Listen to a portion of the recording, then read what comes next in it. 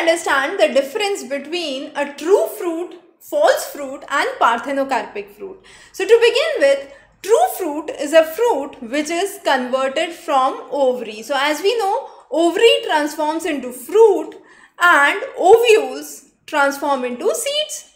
So in the case of true fruits, that's what we have. In the case of false fruit, what happens? In the case of false fruit, it so happens that when there is true fruit, what would happen? The other floral parts would degenerate and fall off.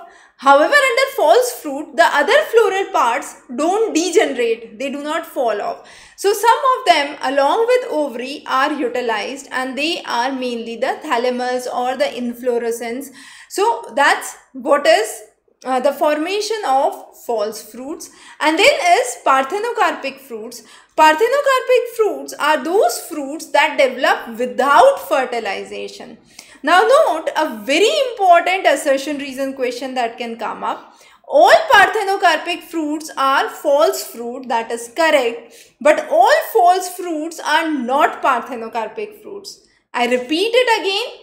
All parthenocarpic fruits that happen without fertilization are false fruit. This is a correct statement.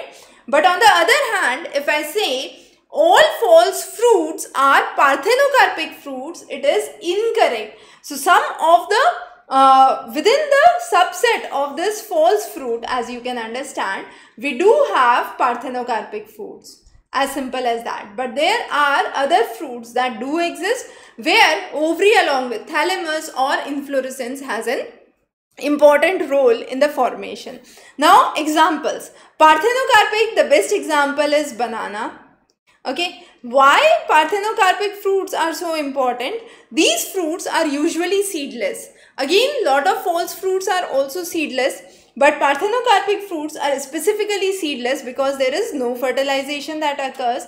And also, parthenocarpic fruits can be a result of growth hormones. So because they are prompted by the growth hormones, parthenocarpic fruits can generate. Okay. True fruits, a good example is grapes. False fruit, a good example is apple. So here we have the first thing, which is the parthenocarpic fruit. Now parthenocarpic fruit, as we said, can be a result without fertilization. They can be due to growth hormones, or they could also be seedless, but they happen without fertilization and they are a subset of the false fruit.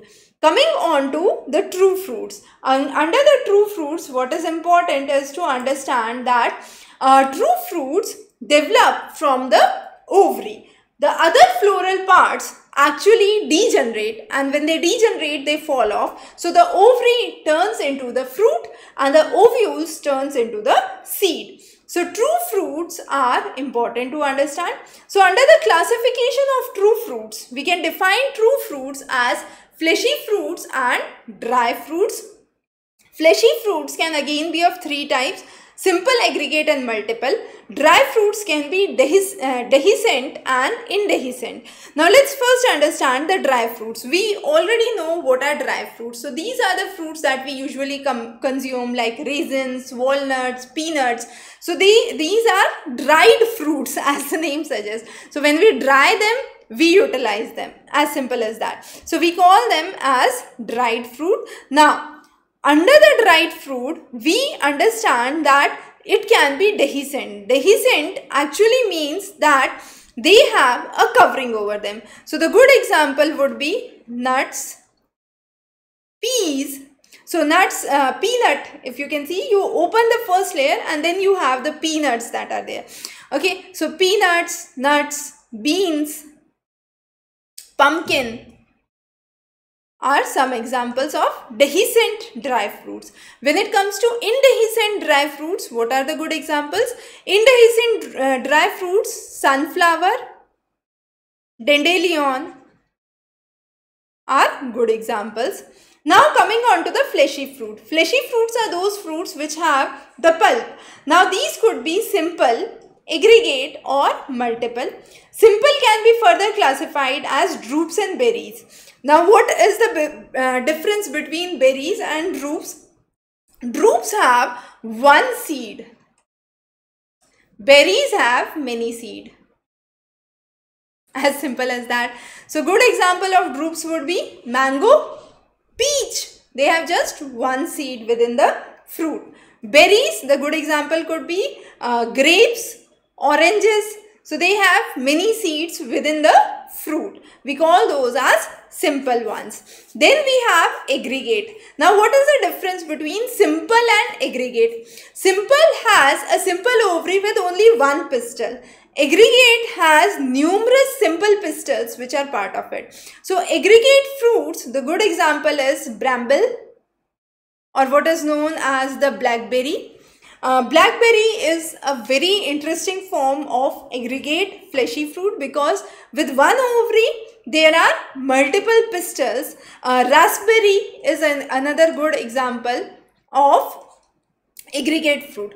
Coming on to multiple fruits. Multiple fruits are unique. Here many flowers combine to form one mass. So pineapple is an excellent example. Besides pineapple, we have mulberry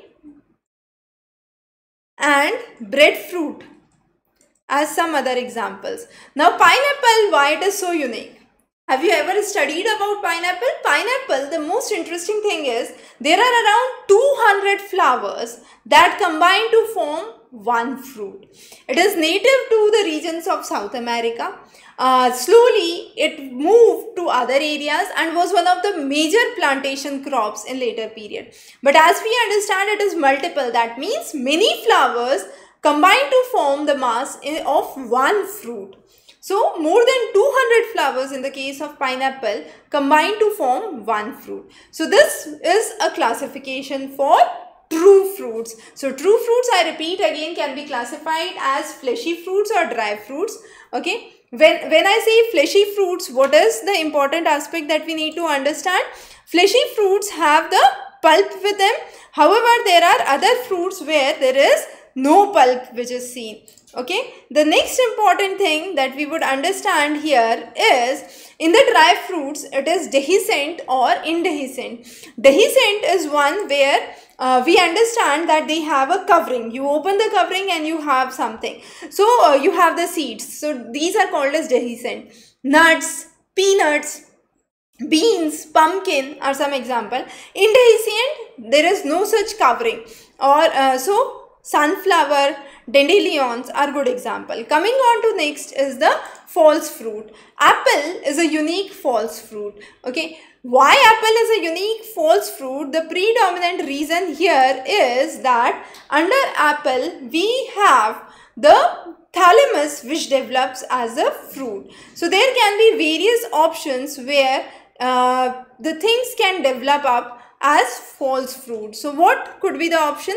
For example, in the case of jackfruit, it is inflorescence which develop. Then we also have the example of apple where it develops from thalamus. So jackfruit has inflorescence. Thalamus is an example where you have the apple as one of the false fruit. There are other false fruits, for example, pear, gourd, cucumber are other examples of false fruit. So what is the basic similarity between the two? The major similarity between the false fruit and the true fruit is that both of them contain the structural parts that enclose the seed and they have juicy pulp which is also sometimes aromatic in nature. Now coming on to the differences between the true and the false fruit. The definition, as we already understood, here the fruit is derived from ovary. Here it's not just the ovary but other floral parts that also degenerate to form the false fruit, or sometimes there is no fertilization that occurs, as in the case of Parthenocarpic fruits. Another name for true fruit is eucarp, and for false fruit we call it as pseudocarp. Pseudo means false, U means true, a common terminology that we would understand over the time period. Then the development, the fruits develop from mature ovary in the case of a true fruit. However, here it develops from other parts other than the ovary as well. The next is the formation. The true fruit forms only after fertilization. Here there can be fertilization or there cannot be fertilization. If there is no fertilization, that is an example of parthenocarpic. If there is fertilization but still a false fruit, we call those where thalamus and inflorescence are responsible. Now the seeds. True fruits always would have seeds. False fruit, specifically if they are parthenocarpic, they won't have any seeds. So that's one of the other differences that we understand. And finally the examples. Good example of true fruit would be grape, mango, maize. However, coming on to the examples of false fruit, what would be the good example? Jackfruit,